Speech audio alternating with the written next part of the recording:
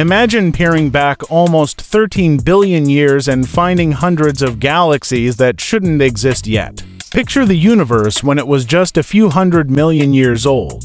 That's where NASA's James Webb Space Telescope has been looking, and scientists at the University of Missouri just spotted something extraordinary. About 300 objects so bright they could be some of the very first galaxies ever formed. Using Webb's infrared cameras, the team looked for dropouts, objects that vanish in shorter wavelengths but glow in redder ones, a sign that their light has traveled billions of years to reach us. Early estimates suggest these candidates sit at extreme redshifts, meaning they formed far earlier and shone far brighter than our current models predict. If confirmed with follow-up spectroscopy, even a handful could force astronomers to rethink how galaxies grew after the Big Bang.